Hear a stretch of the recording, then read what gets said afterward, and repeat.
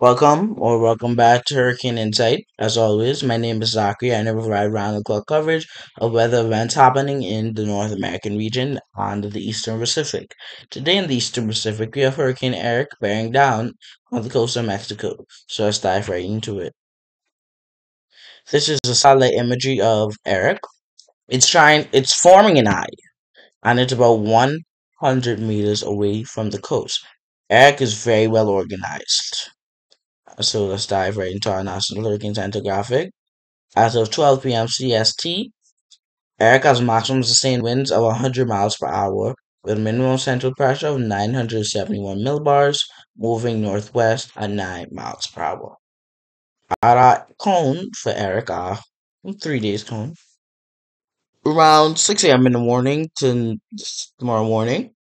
We should have Eric on the doorstep of the coast of Mexico as a major hurricane, and it moves inland, becomes a tropical storm.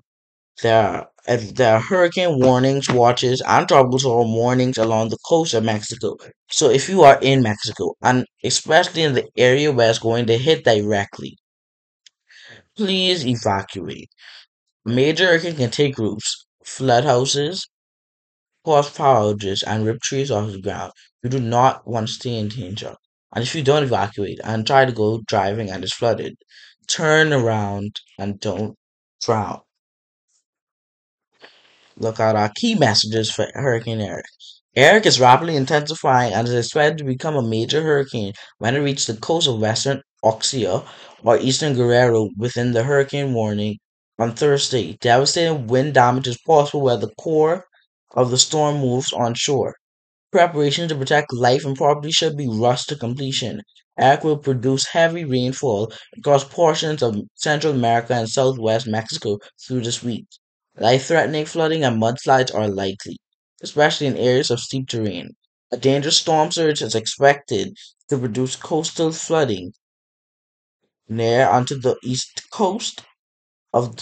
of where the center crosses the coast in areas of offshore winds. So, like you said, evacuate. Please evacuate. By Wednesday, 8 p.m., you should feel some wind, and by 2 a.m., more. But it's not going to make landfall maybe until 6, 7 o'clock in the morning. So, stay prepared. It's our TFS model on Eric. Yo, Eric. Well, yep. About 18 is at 6 a.m. Actually, 2 p.m. Eric already in land this Friday. Now we see a bunch of showers and thunderstorms. We have Campeche in the Atlantic, but nothing tries to spin up. JFS doesn't have anything. So for the rest of June, we don't see anything trying to develop in the Atlantic. But all in the Pacific side, the GFS will allow something else forming and hitting almost exactly the same spot where Eric is about to hit. So even after you finish preparing for Eric hits, your house isn't damaged, say so.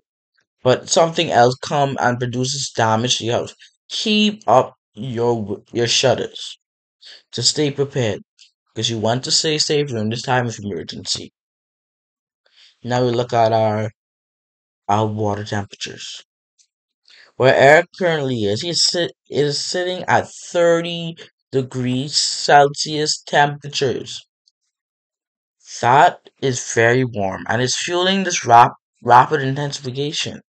So, at our next advisory, we should expect a major hurricane from Eric, which is at 5 o'clock Eastern, 3 o'clock Pacific, on different Mexico by the area where it's going to get hit. Please stay safe. Evacuate into upper Mexico or even Texas. And stay safe. Now don't go back for 2 weeks. And that's gonna do it all for today. Stay safe, stay prepared, and don't believe all the hype around weather. Deuces.